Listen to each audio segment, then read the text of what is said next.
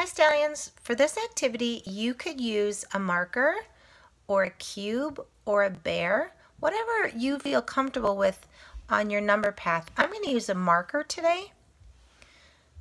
John has 5 strawberries and 4 grapes. How many all together? So I need to start with the number that I know. 5. John has 5 strawberries and 4 grapes. So I'm going to find my number 5 because he has 5. 1, 2, 3, 4, 5. And now I need to count on 4 more. 1, 2, 3, 4. And I landed on the number 9. So 5 and 4 makes 9. Now I'm going to come down here and write that in my number sentence. 5 plus 4 equals 9. Now if I wanted to use my bear, I could. I would start on the number 5 and I would jump 4 more.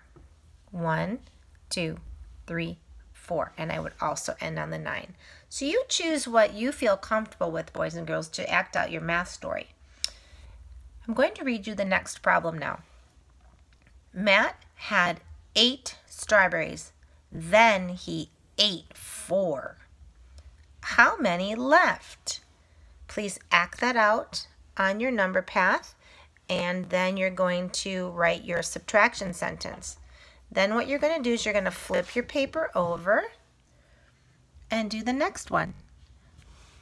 Matt has 7 pears and 2 grapes. How many altogether? Act that out on your number path and then record the addition sentence. Last, Jill had 10 oranges. Then she ate 5. How many left? Act out that story on your number path and then do the subtraction sentence. When you're all done, make a video and tell your teacher how you got the numbers in the right order.